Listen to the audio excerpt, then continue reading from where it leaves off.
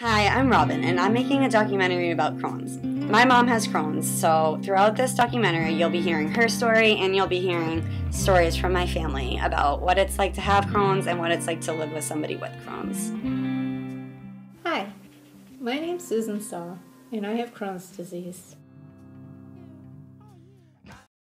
Crohn's disease is an inflammation of the lower intestine. It makes it difficult to digest food. Some people say that Crohn's is caused by stress. Well, it really is exacerbated by it. Was I under stress when I was diagnosed? Yes.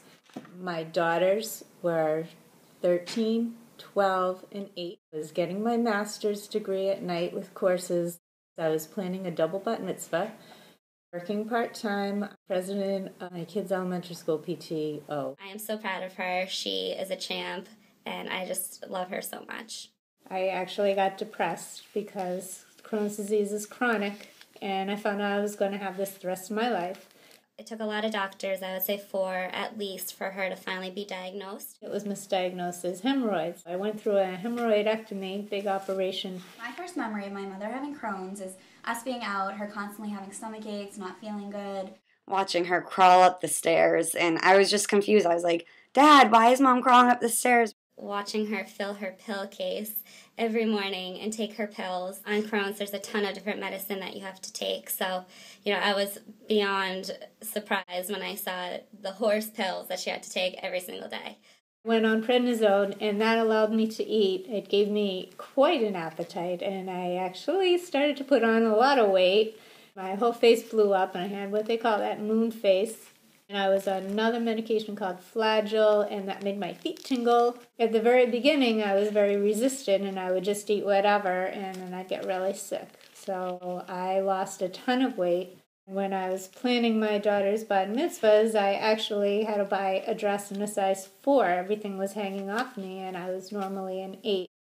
Food is no fun for me. It's like I dread every meal, and I have to cook for my family meals, and they all like salads. And it's not the easiest thing. It could be a lot worse.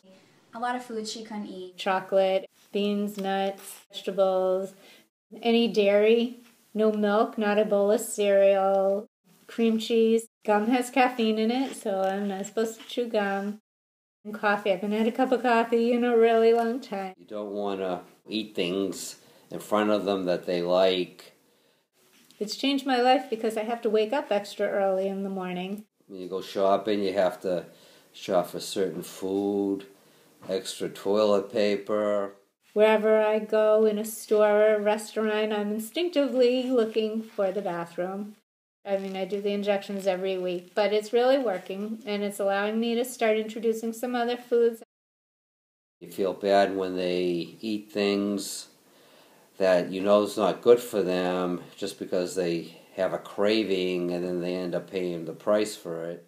Once in a while, I'll go crazy and have like a Reuben, which is like really bad.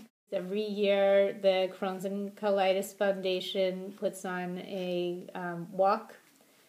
It's in Boston, and the family has come with me every year for like 10 years. I've been able to raise a lot of money for the Chrons and Colitis Foundation, and if you have any interest in learning more about Crohn's, that's a great website, ccfa.org. We would support her. We would do the Crohn's walk every year and really just take that day for her. I hope she knows how much we really do care about her and how, supportive and proud of her we all really are.